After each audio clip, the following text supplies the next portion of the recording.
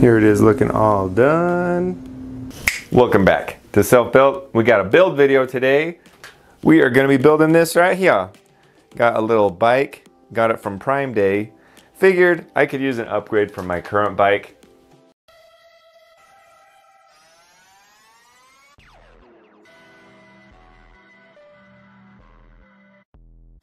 I've had this thing for I think like 7 years. It's a Schwinn. It's nice that it's a recumbent bike, and I got it off of KSL. If you don't know what that is, just a secondhand website. I got it for 50 bucks, and it's been awesome, but there's a few things that I've had some complaints about. Firstly, that the display is broken. It doesn't work. The heart rate monitors don't work, and whenever I turn it on to use it, it shuts off automatically every like 4.5 minutes, so I have to keep pushing start and setting the resistance. So I figured I'd use this as an opportunity to replace it, and it's going to be a little bit smaller, so it won't take as much room up in my gym. So let's get this thing out here and see what this looks like and how hard it is to build. Let's see, it's all packed in there nice and tightly. Ooh, fancy tools.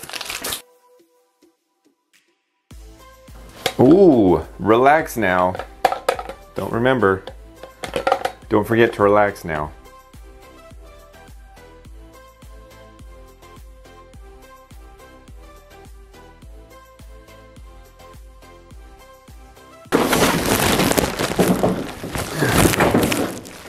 Earthquake!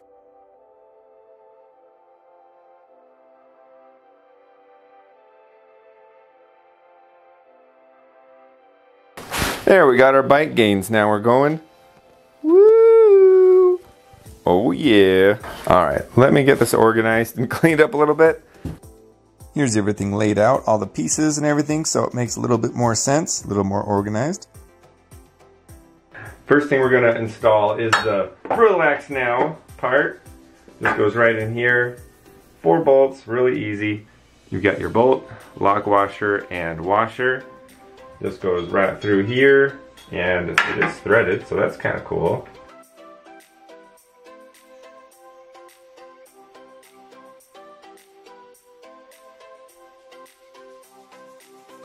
After that, we're gonna install this little fancy right here. Oh yeah, look at that.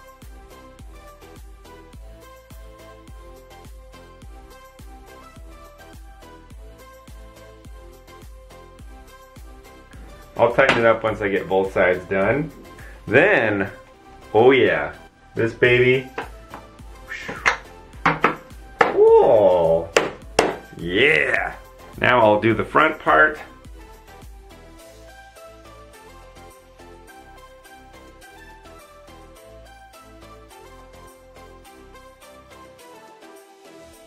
Time to put the pedals on. They call this an anaerobic adhesive. Whatever that means.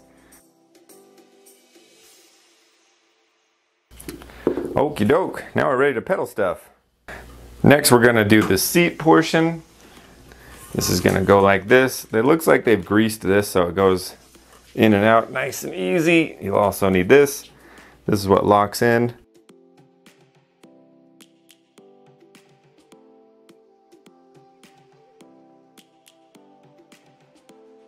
Now for the seat. The seat looks like it's got little pincher things. It's gonna pinch right onto here.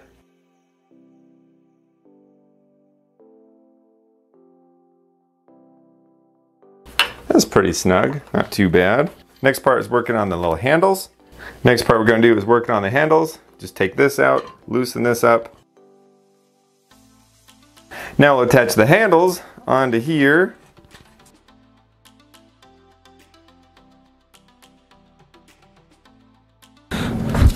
All right, let's see what these things look like. Maybe. Woo! Oh yeah! Heart rate monitor action. Whoop! Those are just coming right off. Oh yeah, I can feel it now. This funny looking thing is supposed to be here, and then it doesn't come with AA, AAA batteries, so you got to do that your own. And then it looks like you just slide right like these. Whoa, getting somewhere. Yeah, look at that. Oh yeah. Got to put some beauty covers on this thing. So this big one, there's one that's deep like this one, and then there's a shallow one that goes on the other side. Then we'll do the same thing on the other side. Next, we got to hook up the speedometer and the pulse. Got to take these off. They're already scratched. Or maybe, nope, just dirty. We're good. Got to take this thing off. Woo!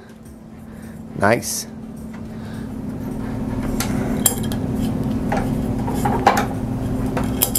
Okay, got everything.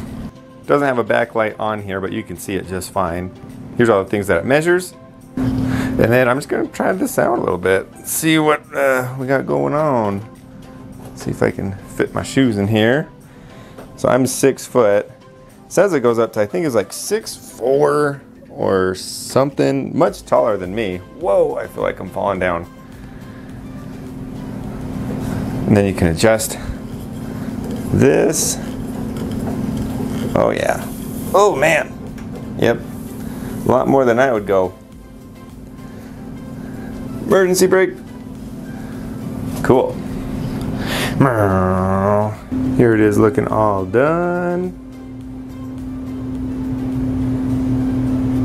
Some of the key features I was looking for in a bike was one, having magnetic resistance. There's felt, then there's leather, and there's magnetic resistance. The best thing about magnetic is it's something that doesn't wear out. Eventually the other ones, they have to apply like a brake onto the flywheel and it eventually will wear out. With magnetic, that doesn't happen. So that's why I went with that. I just wanted something not have to worry about. And I also wanted the flywheel to be a decent weight. This one's 35 pounds, and according to the internet, most like spin class ones have 40 pounds. So it's pretty good quality as far as the weight. And then I also wanted to have heart rate monitor and something that I can put my phone so I can like watch a movie or whatever while I'm doing some biking. Keep my mind entertained while I'm doing this. I'll do a review on this after about, I don't know, a couple of weeks or a month or so, just to see what my thoughts are, because I've been used to doing a recumbent bike the whole time. I haven't done one like this, so it'll be quite a change. It'll be nice because I can have the same resistance, won't turn on and off. It's not electric in the sense of that is how you use it. I mean, this battery thing, yeah, that's nice and all, but you don't really need it. So I'll leave a link in the description below of the one that I got. Right now it's on sale. I think they have like a $100 off coupon. Crazy, which is like a third of the price. So yeah, I don't know. I think this thing was like 200 bucks. So we'll see how it goes. If you have any questions or anything on the bike, don't forget to leave it in the comments below. Or if you've got a bike similar to this that was better, definitely let me know.